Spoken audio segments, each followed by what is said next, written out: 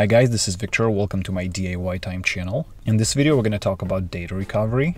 If you'd like to recover files from your old MacBook laptop computer and can't do this because the laptop is not turning on, or the screen is cracked, or operating system has failed, you can take it to IT professional and pay them a lot of money to do that. Or instead, I can show you how you can do it yourself very quickly and easily.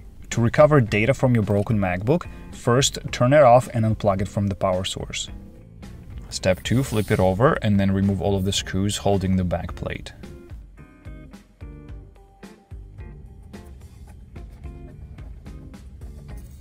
Take a note which screws go where, because very often there is a difference in shape and size.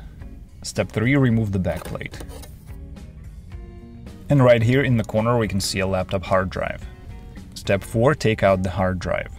To do that, remove 2 Phillips screws and take out the bracket holding the hard drive.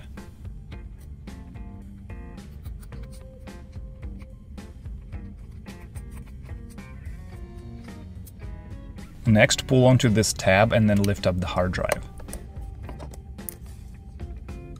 And then disconnect the cable from the hard drive.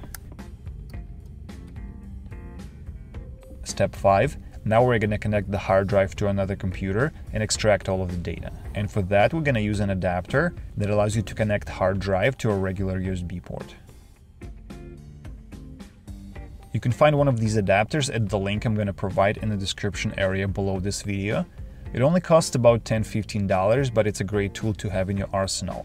Also keep in mind there are a few different types of hard drives out there, and depending on what you have installed in your computer, you may need to get a different adapter for it. For example, in my case, I have a SATA hard drive that looks like this. If you have a newer laptop, you may have a different type of hard drive, such as M.2 or NVMe SSD. And if that's the case, make sure you buy a proper adapter for your particular hard drive. Use this adapter to connect your hard drive to a USB port on a good working computer. Step 6. On your computer, locate the hard drive that you just connected. It should be called Macintosh HD. In there, open the users folder and then find the folder with your profile name.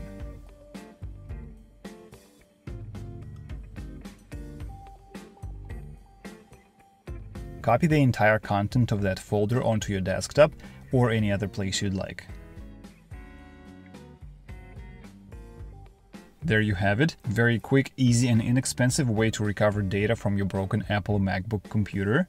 If this video was helpful, please give it a like. If not, give it 2 dislikes. Thank you for watching and have a nice day.